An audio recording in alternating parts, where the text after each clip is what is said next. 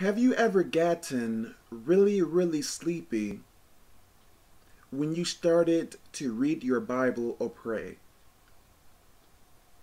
I know that many have.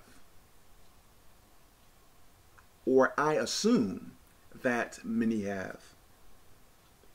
We have to know that it is a demon that is making people sleepy when they are trying to read the Bible and pray.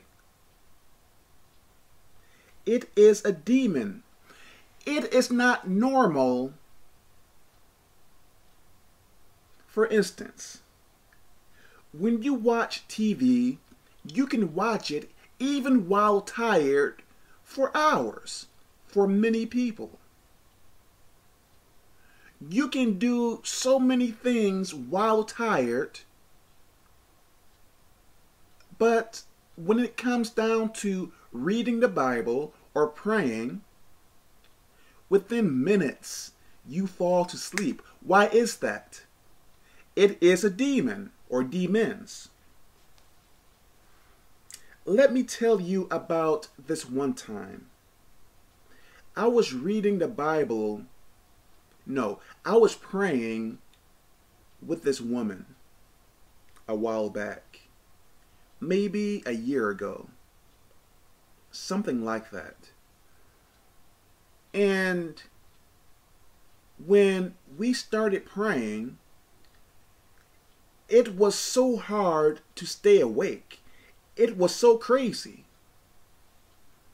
And listen, I am not making anything up or anything like that, because there is really no point to.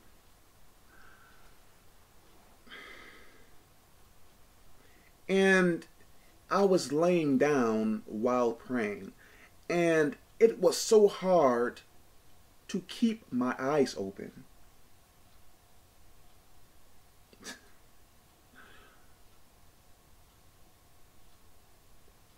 And I had my laptop right in front of me while I was lying down. I saw this faintly. I saw this shadow-like being right by my laptop that was by me.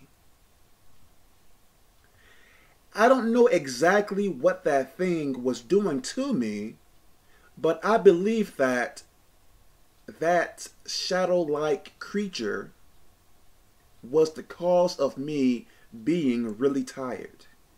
So once I saw it, I commanded that demon to leave. Demon, leave now.